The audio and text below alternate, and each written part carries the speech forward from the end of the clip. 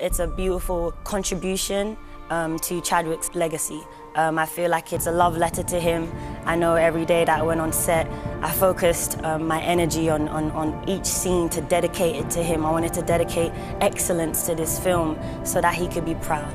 And I think our script, our story really honors that, and it's a story full of hope for the future. It's another level to the experience because we've lost, our brother, but we know that he's so proud of us at the same time. So it's a ball of emotions. It's something where you mentally have to be ready for. Physically, we train together, and it's very supportive being amongst these people. You watch this piece of art and it's exciting. Everybody was crying, the emotion overwhelmed everybody there, so that's powerful. There's something that fills you up, the love fills you up and makes you feel like, okay, there's something we're doing that people are receiving. It feels incredible to be back with the people who we primarily make it for, which is the fans of Marvel.